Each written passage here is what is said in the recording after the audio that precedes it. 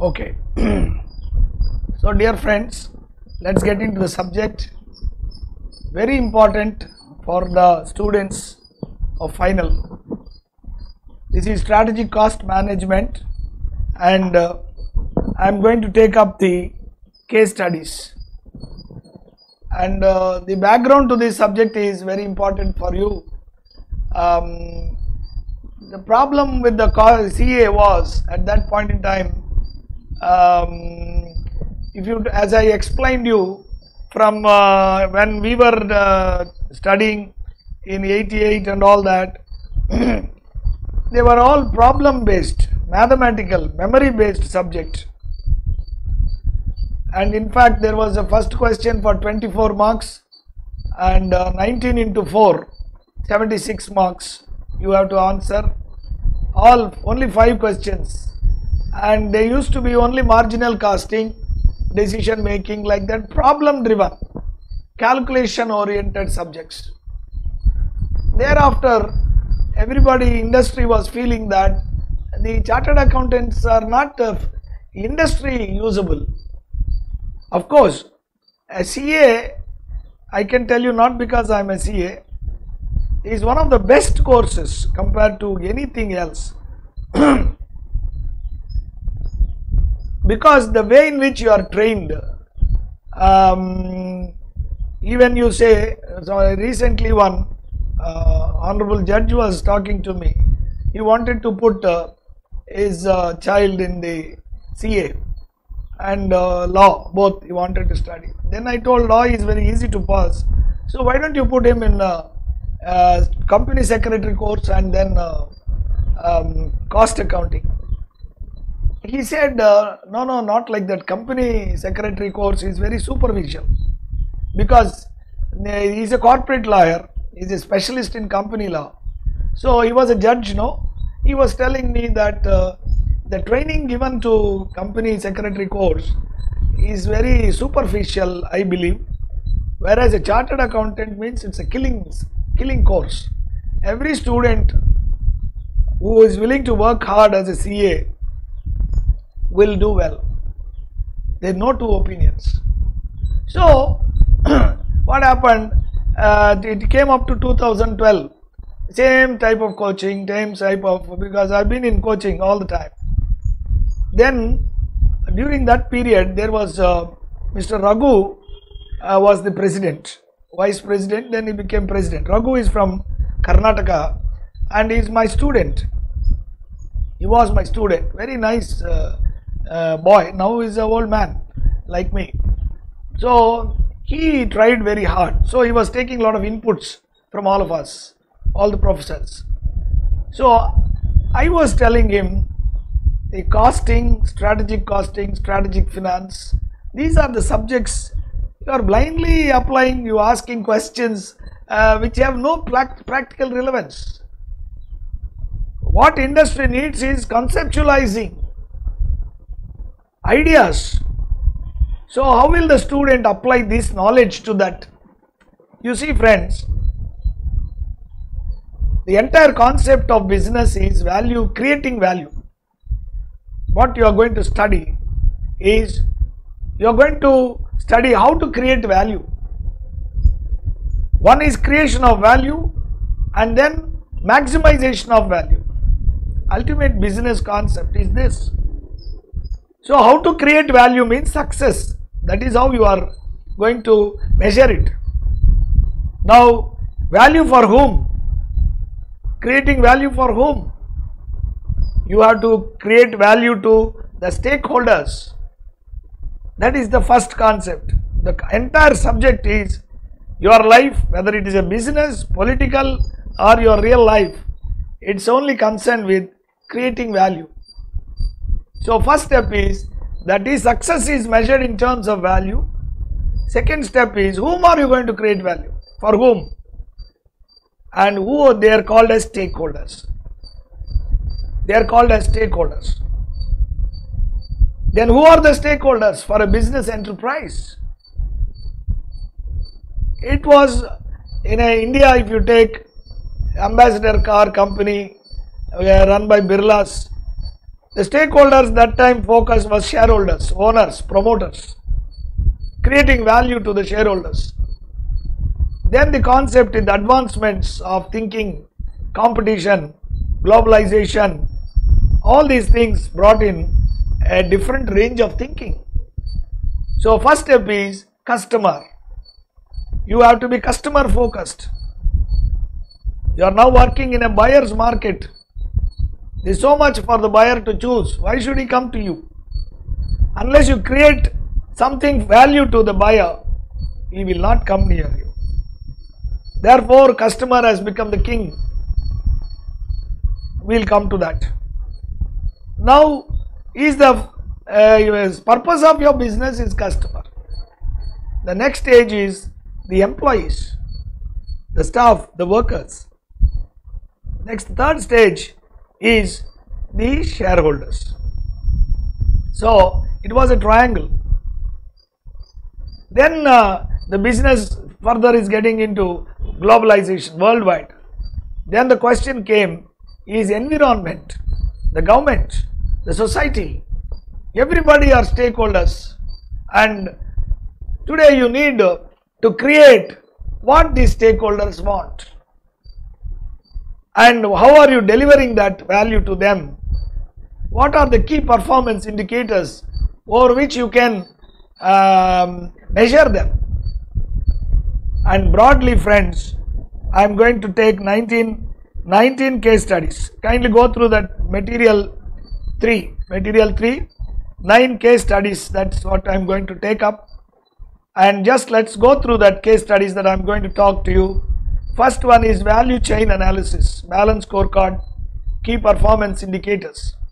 Then value chain analysis, Porter's value chain model versus value shop model, and Porter's 5 forces, divisional transfer pricing, we discussed transfer pricing already, business excellence model, supply chain management, Kaizen costing, total productive maintenance, Six Sigma and costs of quality, environmental management accounting, ethical and non-financial considerations, balance scorecard, building block model, performance prism, traditional accounting framework versus PBL framework, performance measurement in not-for-profit sector, competitive advantage and control systems, beyond budgeting, control through standard costing. These are the case studies that I am going to talk to you. Now friends, again and again I am telling you, the purpose of business is create value. If you are valueless, nobody wants to come near you. Remember, results will speak in terms of creating success, success will speak in terms of creating value. Then question is, who are the value stakeholders? The stakeholders starting from customers, employees, society, environment, that is society, and government, all this. You cannot just live in isolation. You cannot live in isolation. So remember this. Your relevance will be there only when you do all these things. Next situation you are there is value to be created, value to be sustained, and maximizing the value. 3 concepts. Success is not, it's a dynamic process. You cannot say I am very successful today, tomorrow it will be assured. No. You have done yesterday very well. Doesn't mean you should depend on that laurels like Congress party. You understand? So a business strategy, how are you creating? It's all common sense, friends. Logic and common sense. But we are going to use the modern business tools. We are going to create modern business tools. Actually, friends, there are 2 different types. One is the business concept creating value. Level 1, what are required for you? If you want to learn, you go to Ramayana, you go to Mahabharata, go to Bible, everything is told there. But that is a general philosophy. We are coming to, with Mahabharata and Ramayana, you cannot create a weapon. Can you create weapons by reading Ramayana? But Ramayana will teach you how to use the weapons, when to use the weapons. You understand? If you take Russia, very important, worldwide impact is going to happen. Why they have fought with this in a modern environment? It's not correct. And they have already 25 days. What are they doing? They may end up in ruins. You can see as the days come in. I'll talk to you about it. How strategically he has failed. What is the reason? Means you go to Ramayana. Ramayana will tell this fellow is like Ravanasur, one man. He will not listen to anybody. So whatever he says, others should say yes. Autocratic type dictator. But in such situations, India is a parliamentary democracy. Even if anybody wants to create hatred and become the dictator, it is not possible. In the Indian system is different. So therefore, this is how strategic analysis. For that analytical warfare, you need techniques.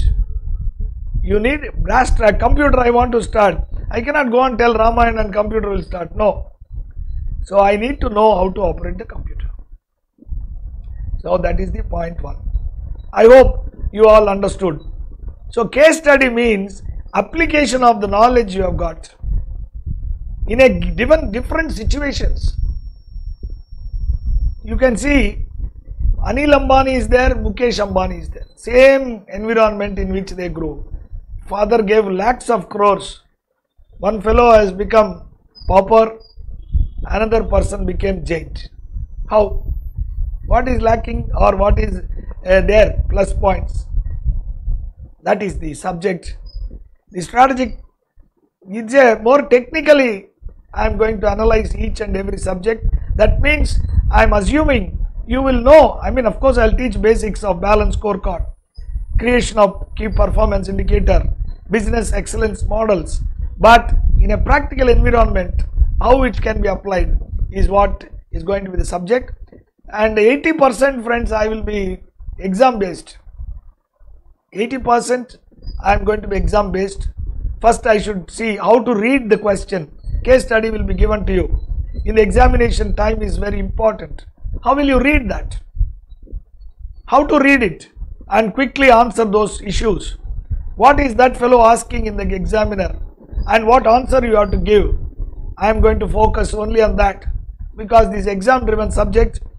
But 20% I want to create a thinking in you, a valuable thinking in you, so that you can become great leaders. You can become great leaders. Before I close this particular session and start with the topic straight away, I'll give you a simple example, friends. You can see, don't think I'm talking politics and all. Ultimately, politics and business is politics. You have to cut down the competitor and grow.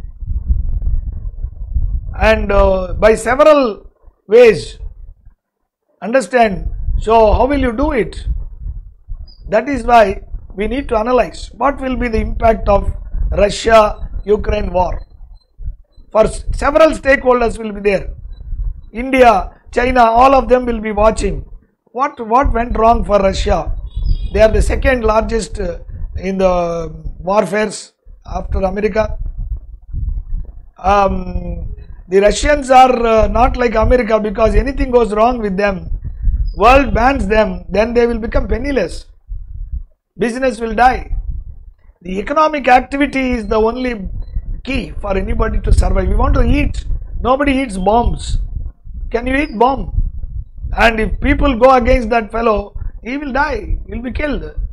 So therefore, the lessons for all the other nations, how to fight a war, why it has been a failure or success, how it impacts, and everybody is going to analyze from their own perspective. America, India, what will happen if China attacks India? And what will happen? Pakistan attacks India, or India wants to attack Pakistan at the time of elections. To win the election, India will do that.